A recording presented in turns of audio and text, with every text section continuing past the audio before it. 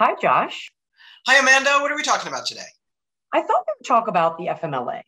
So, number of Connecticut employees and really employees all across the country take advantage of the Family and Medical Leave Act. And a lot of times, folks go out on leave and then they come to this period where they're either ready to go back to work at the conclusion of their leave or they've run out of leave time. And people are left saying, well, what do I do now? I thought maybe we can help them answer that question a bit. Yeah, two big questions here. First, can my employer keep me from coming back, or do they have to let me come back? And second, if they let me come back, what job am I entitled to? Okay, let's take those questions in order. First, in general, your employer cannot prevent you from returning from FMLA leave. If there's been a layoff while you're on leave that has nothing to do with your FMLA status, then yes, that termination is valid. But otherwise, you're entitled to come back from work. If your employer has concerns about your ability to do the job, that is, whether you can safely do the job because you've been out dealing with your own serious health condition, then they're allowed to have a policy requiring a fitness for duty certification from a physician. But this policy must be uniform and it must be uniformly applied, and you must be notified of it in advance and provided a list of the essential functions for your position so that your physician or other healthcare provider can complete the certification.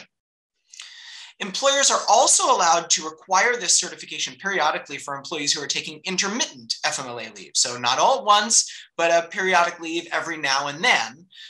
So the employer can prevent you from returning to the job if it's not safe for you to do the job, or you can't do the job because of your health condition. Otherwise, they've got to let you come back.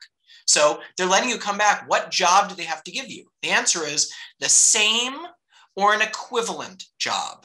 It doesn't have to be exactly the same job, but it must be virtually identical in all material respects. It must be virtually identical, meaning basically the same. It's the same in all the important ways in terms of pay, benefits, and other terms and conditions. So if you work a shift, you've got to get the same shift.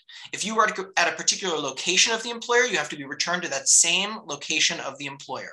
You're entitled to the same terms of pay, the same pay rate, and the same opportunity to work overtime as you had before you went out on leave.